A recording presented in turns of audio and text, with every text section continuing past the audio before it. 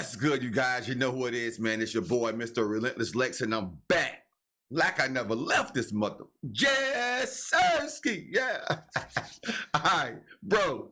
We got Rihanna saying Jay-Z gave her an STD, and she gave the ST to Chris Brown, bro. STD. All right, so that's crazy. She's claiming that she got it from Jigga. What's my motherfucking name? Jigga. Jay-Z himself, man. Now, if this ain't all that I needed to hear today, bro, that's crazy. Let's see what Rihanna gonna talk about on this one. Spicy.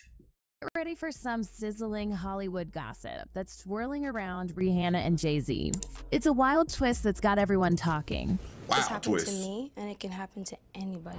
You might remember the drama between Rihanna and Chris Brown, but now Rihanna's throwing a curveball, claiming Jay-Z has been mistreating her since she was a teen. And it doesn't stop there. She's accusing him of giving her herpes, which supposedly got passed to Chris Brown. Talk about a bombshell. Jay-Z gave her the herpes that she gave to Chris Brown. Rihanna and Jay-Z have been known for their close professional bond. With hits like Umbrella, Run This Town, and Talk That Talk, it's clear Jay-Z's had a big influence on her career. And Rihanna? She's been nailing it in the business world too, with her ventures like Fenty Beauty and Savage X Fenty. She said her work is her joy, which is pretty awesome, but now the story's taking a darker turn. Whispers are starting to surface about the real nature of Rihanna and Jay-Z's relationship. It seems there might be some behind-the-scenes tension similar to what Diddy experienced. Rihanna's recent revelations are shocking. She's not just talking about mistreatment. She's outright saying Jay-Z gave her herpes. This twist is linked to the infamous episode where Chris Brown assaulted her. It's 5 years probation and 6 months community labor for Chris Brown for his beating of Rihanna. It's said this revelation sparked their violent clash. Brown even hit back with a $10 million lawsuit against Rihanna, claiming she threatened him and hurt his career. The whole situation's turning the entertainment world upside down. Remember back in 2009, when Chris Brown was in the headlines for assaulting Rihanna, he claimed she gave him herpes. And now with Rihanna pointing the finger at Jay-Z, everything's getting more complicated. Rumors have been flying about Rihanna and Jay-Z's possible romantic link, and now this story's adding fuel to that fire. So now let's take a trip back to Rihanna's beginnings. Imagine her at 15 in Barbados, full of potential and style. That's when she caught the eye of record producer Evan Rogers. Fast forward a bit and her debut single Pon de Replay is making waves, even landing on Jay-Z's desk at Def Jam Records. What a stroke of luck for a young Rihanna. The rumor mill has been churning with talk about Jay-Z's role in shaping Rihanna's early career. There's chatter that Rihanna could have been more than just a protege to Jay-Z, especially given his reputation with younger women. So when Rihanna signed with Def Jam, it's said that Jay-Z presented her with a tough choice: sign the contract or walk away.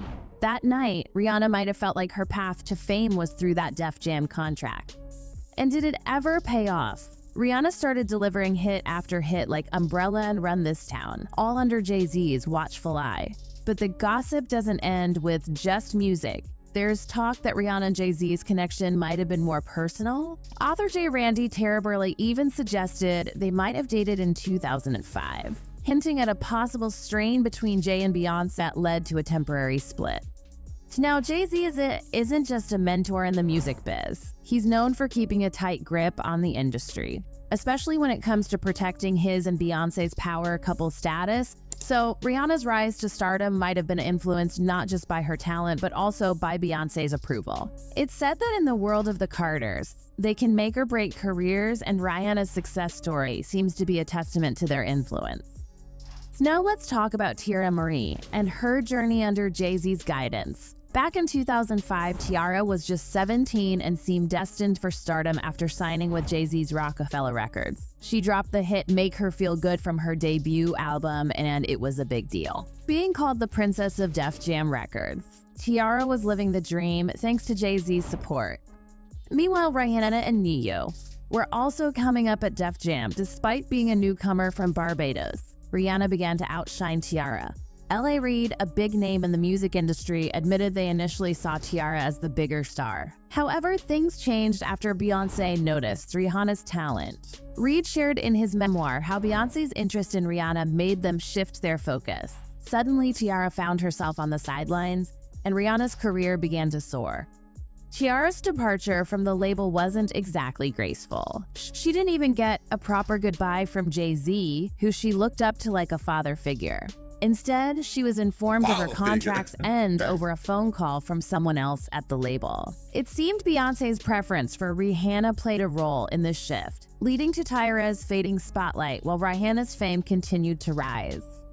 Switching gears, let's delve into Blue Cantrell's story.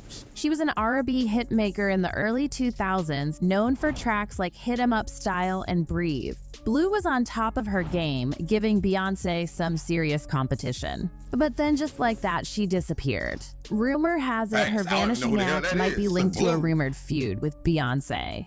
Blue even accused Beyoncé of copying her music style, stirring up more talk about their rivalry. Blue was a big name, but then she just vanished, leaving fans and the industry puzzled. Her sudden disappearance sparked a lot of rumors, especially because she had been so successful. Blue's prime years were marked by rumors of tension with Beyoncé. The root of this tension, Blue noticed that Beyoncé's baby boy seemed a bit too similar to her own hit with Sean Paul, Breathe.